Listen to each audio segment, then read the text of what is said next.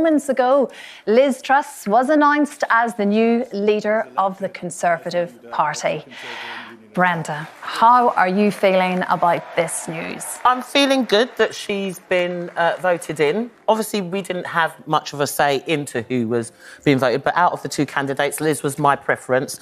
And I think that comes from when I saw them doing one of their ITV debates. And Liz was, you know, I know that a lot of people say, I'm going to deliver, I'm going to deliver, I'm going to deliver. But for some reason, when she kept saying it, I kept listening to it and I kept believing it. And I'm looking at her being from a working class background with her finger on the pulse, which I don't think a lot of the people running it have had to date. There's going to be a lot that everybody's got to contend with and she's going to have a job on her hands. Yeah. But I'm glad there's a woman in there and I'm glad, I hope that she does deliver what she's promised. Just one thing would be great. Just one. So you've slightly fallen in love with Liz. I didn't say fallen in love, that's very strong. Yeah, but you've fallen for her. I'm believing in I'm somebody who never used to vote, remember? So I'm trying to believe in somebody. OK. Well, I find that very touching. Liz has got a whole brand tub of policies. She's promised everything but the kitchen sink in order to win that election. And now in her acceptance speech, she's still saying she's going to deliver this, she's going to deliver that, she's going to deliver the other. She's going to deliver her tax cuts.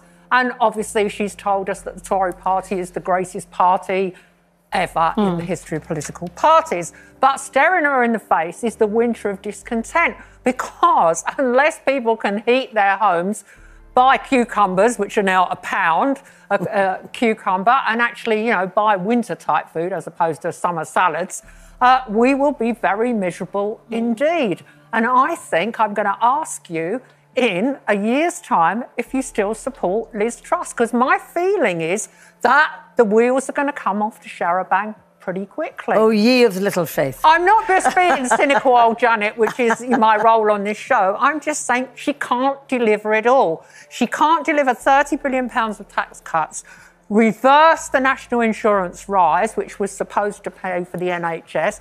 The NHS is, by all accounts, facing the worst crisis in the last few years. She's going to have an emergency budget. But I think a lot of the things that she's proposing benefit people who are already in work. And the more tax you earn, the more you're going to be thrilled. Sorry, the more you earn, the more tax you pay, so the more you're going to be thrilled with a tax cut. If I may interject, one might say who would want a job as Prime Minister at this particular time, because you rightly say she is going to inherit so many problems that she has promised to deliver.